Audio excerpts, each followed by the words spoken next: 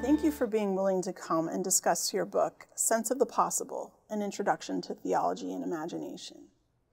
Understanding the relationship between theology and imagination is fundamental to the study and practice of ministry, and I'm looking forward to learning from what you have to say on this topic. My first question is, you argue in the book that there is no such thing as a lack of imagination, even in situations that seem to be devoid of change and creativity. What do you mean by this claim, and why do you think this is such a significant position to take?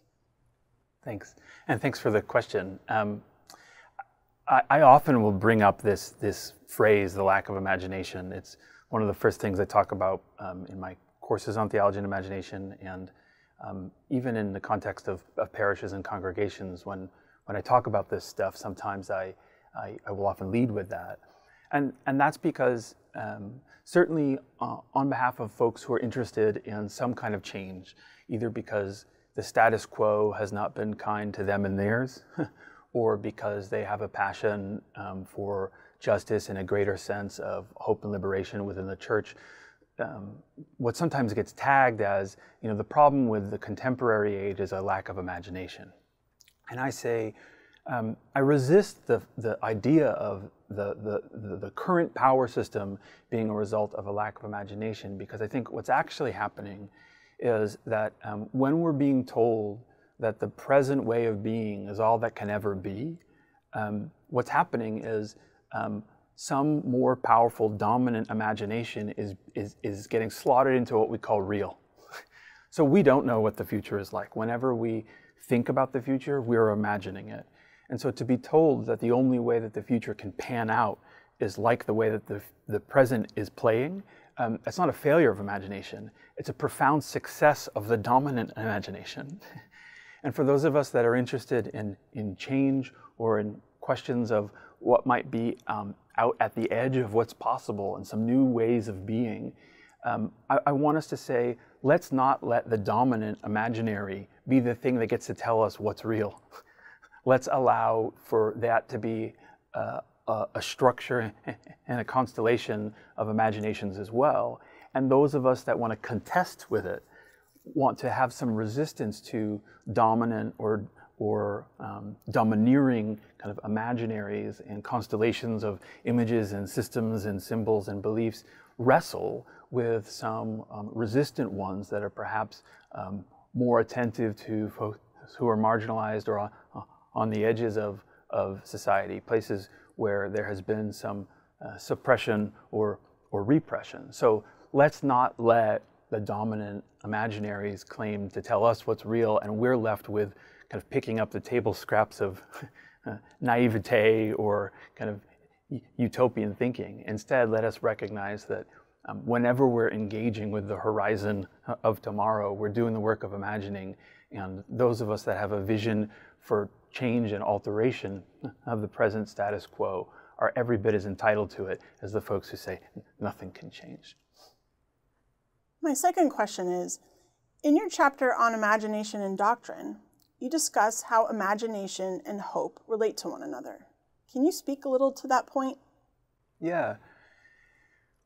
A lot of times when folks are talking about imagination, especially in spaces in which people are excited about the imagination, they want imagination to kind of go right alongside positive ideas, right? We can have a positive imagination for the future, things can be different, etc.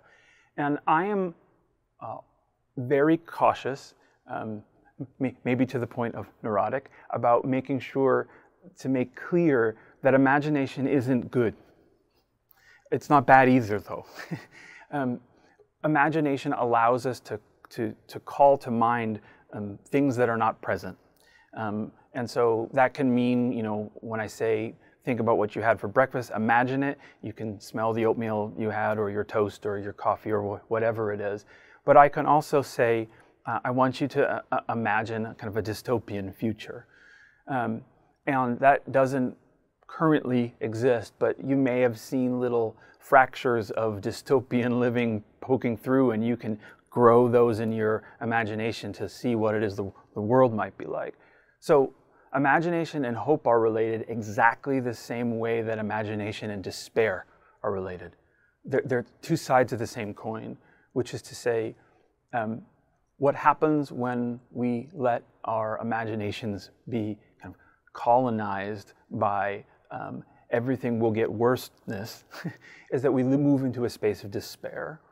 And what we know kind of from political spaces and political theology and liberation theology is that when we allow the principalities and the powers that be to determine how it is we imagine what's possible for our communities, and the only place that we're taking wisdom from is those who are already in systems of power in places where the systems of power are not helping those who may perhaps most need it, then what occurs is despair. And what that is just a certain kind of colonized, narrowed vision of the future. That is to say, a particular imagination of how things will play out.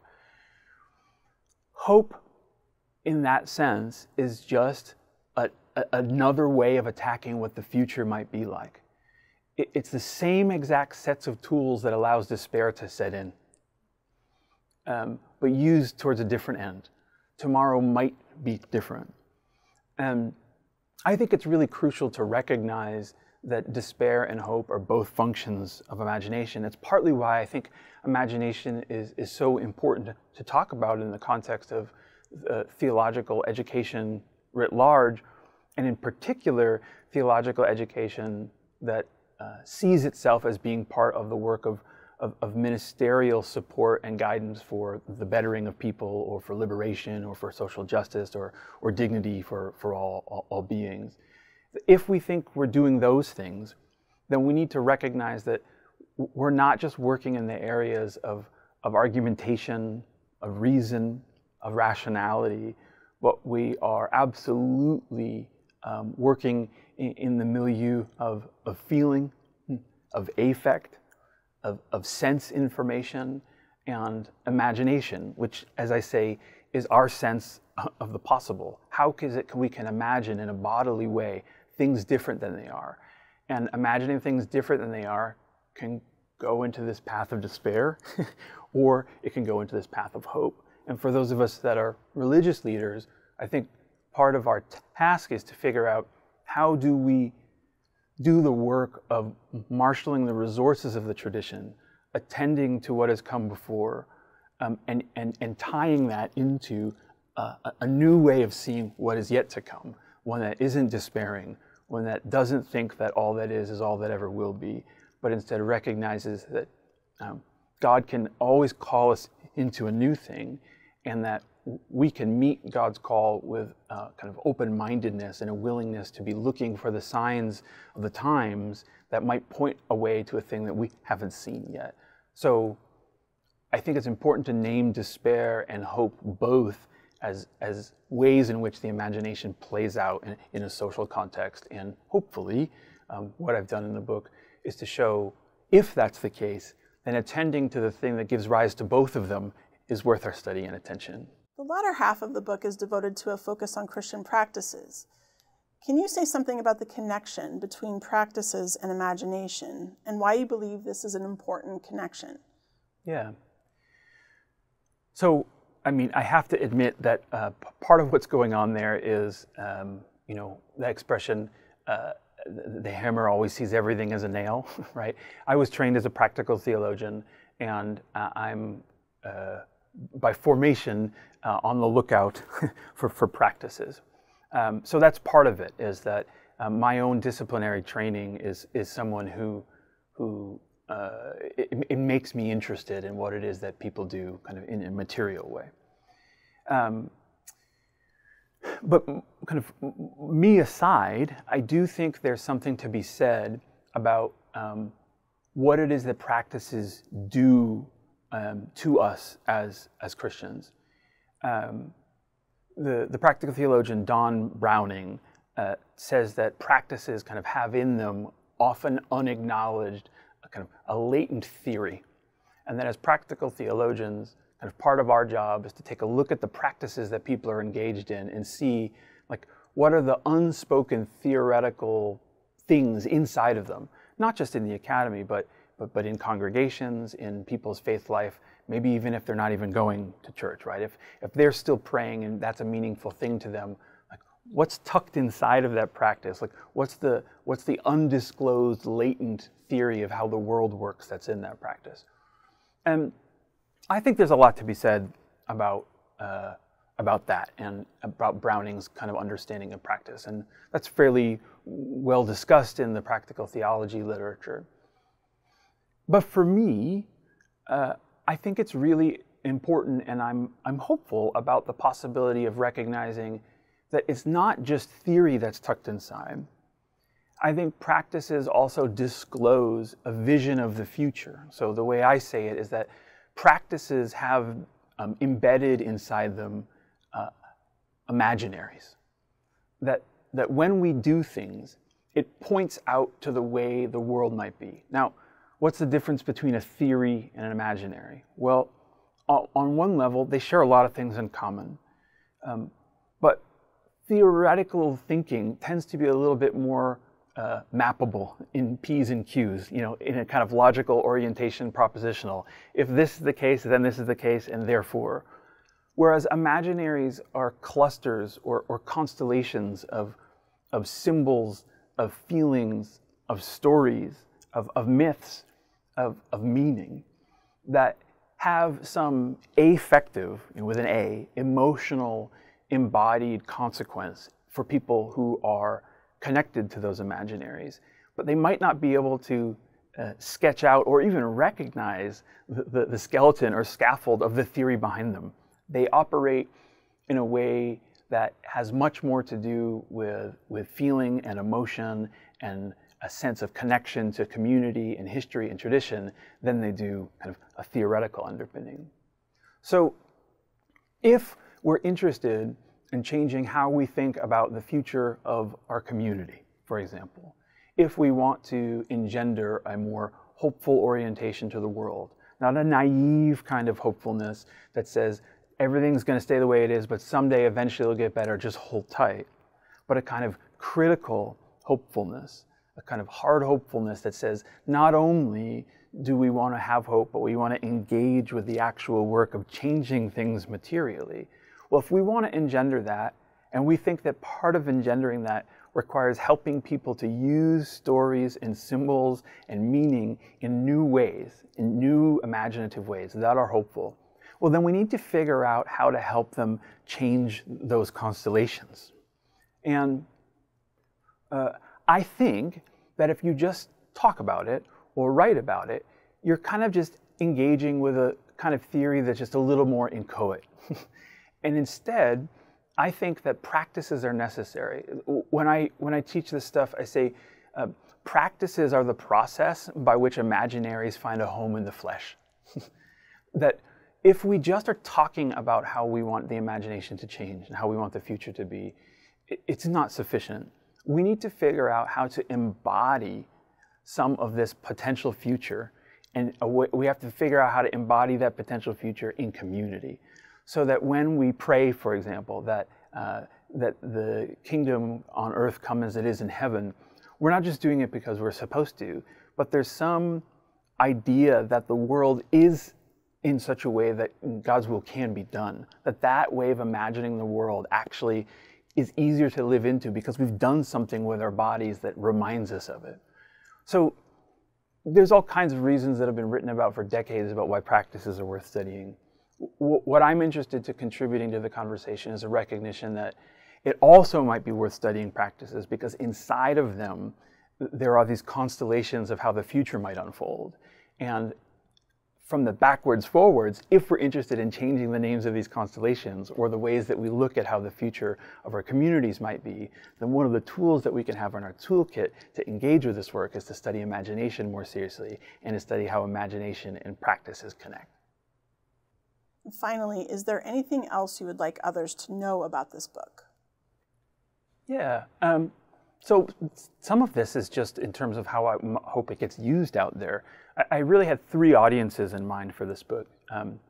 The first is folks who are interested in kind of dipping their toes in this information. The literature on theology and imagination sounds like it should be really exciting and captivating, and it is. but it's often really hard to get into. Some of it's pretty technical, and some of it presumes you've read all of Kant's critiques and you understand them, and it says, now based on that, and it moves from there. And it's hard, especially for folks who haven't done graduate theological study.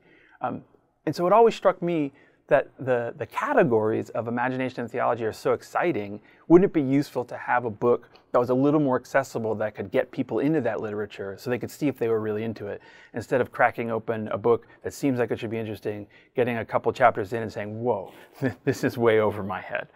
So the first book is for anyone who's interested in the life of the church and thinking about imagination, and maybe even folks who are interested in thinking about creativity. I really focus on imagination as opposed to the arts, because a lot of people are doing really good work on the arts, and I really want to focus on like the imagination specifically itself. So the first group of folk that I encourage to pick up the book are people who just think they might be interested, because I've tried to write the book in a way that it's quite accessible in terms of a reading perspective. Each chapter ends with questions that you could use in small group discussions in a congregational setting or in an undergraduate classroom or something like that. The second group of folks who I think might be interested are people who are graduate students who are looking for like kind of a handy-dandy toolkit, because I've tried to do a good job articulating the voices and positions in a generous way from a lot of different people who have written at the work of imagination and theology. So it really, bibliographically, is a kind of my hope is it functions as a kind of treasure trove of what do folks need in there, so that the back of the book is really useful too. There's a timeline in there starting from when the book of Proverbs was written all the way through 2022 in terms of all the major texts that have engaged with imagination and theology. And so I hope it becomes like a resource book as well. And then finally, for folks who have already stepped down the path of doing imagination and theology work, I hope that this book serves as a kind of a quick access guide, right? Since a lot of the material on imagination and theology is captured in there, you might not remember, wait, who said that? Was that Green, or was that someone else? And you can kind of flip in, find the reference to the book you're thinking of, like, ah, yes, it was Green who said that. So that for them, it kind of becomes a quick and easy access guide to things that they might already know. So I hope that this book serves to broaden the interest in it. I'm really hoping that this book becomes a teaching book, that people realize it's a good like 101 entry level into some of these conversations, and might even do the work of beefing up some people's kind of classrooms and studies where the arts gets a lot of focus and the imagination gets used as a term kind of willy-nilly without any fleshing out. Like, this is a book that pays almost the entirety of its attention to the imagination and how it works within Christian theology. And that might really help kind of flesh out the picture of people who are interested in aesthetics or theological aesthetics and theology and the arts. So hope it gets used, and I hope it's useful for a whole bunch of folk. Thanks so much for your time here today and for giving us this very helpful introduction to your book.